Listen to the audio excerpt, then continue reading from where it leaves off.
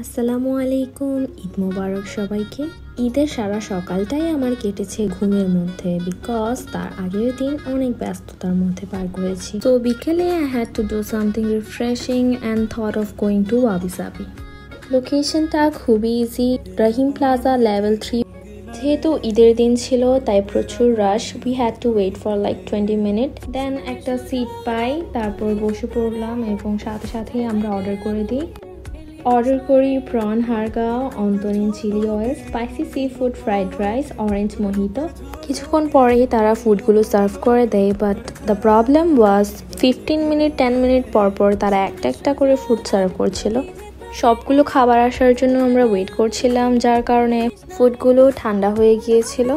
Lastly spicy fried রাইসের জন্য wait না করে আমরা স্টার্ট করে দিই। ফার্স্টে prawn harga ট্রাই করি, যতটা এক্সপেকটেশন ছিল অতটা ভালো লাগেনি। ভেতরের feeling was generous but personal opinion, test actually differs from person to person.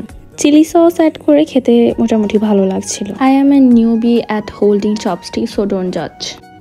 Wonthon in chili oil was tasty. To be honest, it was cold but tasted very good.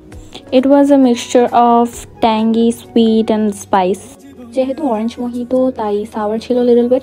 Now coming to the best one, spicy enough to kill you. If you are a spice lover like me, then you have to try it for once. But they served it very late. We waited for like 30 minutes or more than that. For the rush, we didn't say anything. Lastly, they served it. Boom, it became my favorite.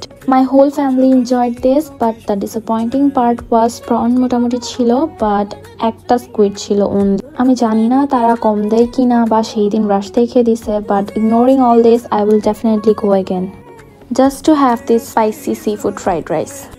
I hope your Eid went well.